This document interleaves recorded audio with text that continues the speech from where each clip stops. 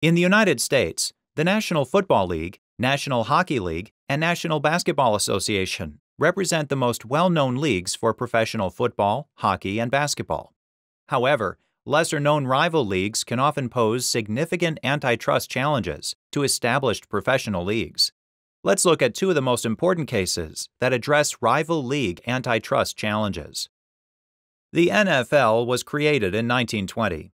From the 1920s through the 1950s, a few rival professional football leagues were created, but the NFL never faced any serious competition. In 1959, the American Football League, or AFL, was founded. During the 1960 season, the AFL and the NFL were in direct competition in numerous cities that had both NFL and AFL teams, including New York City and Los Angeles. Throughout the early 1960s, the NFL and the AFL were forced to compete in shared market locations, as well as compete for players and broadcasting contracts.